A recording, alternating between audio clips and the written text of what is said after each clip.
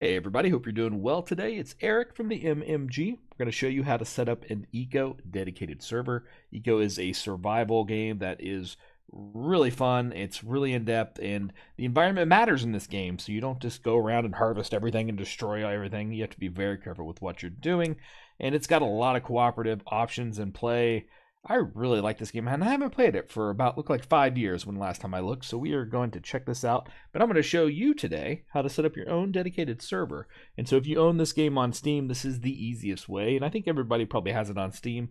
You just need to type it in here, and you'll have access to the Eco server, dedicated server. So type in Eco, and then you'll see Eco server down here. You want to click on that. We're going to install that. It's only about 500 megabytes. All right, now if you have it installed, you should be good to go. You just need to click on it and click launch. All right, it should pop up a couple boxes like you're seeing here. Let's move these down to make them a little bit more center to make it easier. All right, once you get logged in, it should show that you logged in up here, and you know that's correct. It's still trying to finish the ModKit plugin, so you just want to be patient and let it load. All right, once it's finished loading through this, you should get another pop-up, and here's your actual settings for the server.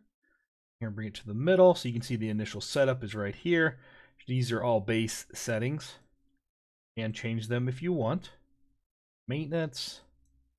Most of you people are probably going to keep this stuff the same. This is if it's a public server or not. So false means it's a private server. That makes it a public server. If you're going to do a public server, you probably want to put a password on it unless you want anyone. Here's the name of the server. You can change that. Server category. So there are different categories. If you want to play with beginners, established, beginning, beginner, hard, or strange. Here's your server ports, your web ports, your Archon ports, all your ports right here. These are the default ports. These are the ones you're going to have to open in your firewall or your router to probably be able to host this. Since it's going through Steam, it may be the Steam forwarding thing. You may be good, but if people can't connect to it, you probably are going to have to forward these ports. All right, here's the storage tab. This is the save name. You want to change it, frequency, clean up files on exceptions, storage. Here's the cloud, and here's your users. Up here, there's even more settings, lots of gameplay stuff. You can really modify these servers in this game. So you can change the balance, civics, difficulty, all kinds of things in here. See here, there's a lot of options. Performance, they've added a lot to this. This is really a nice way to host this game. And, you know, once you're good, you're good. So here's a routing you can scan. That's pretty cool.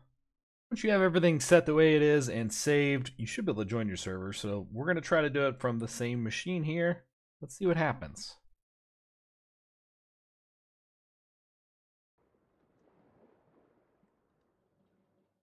All right, once you get logged in here, you're going to want to go to your worlds.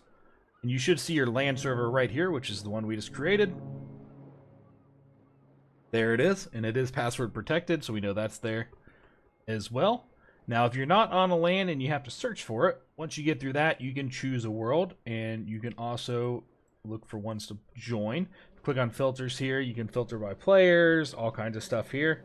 You'd want to click browse all, and then you search here, and ours was called Logic Bomb server, so we're going to type in Logic Bomb, and there is the server if you need to search for it manually.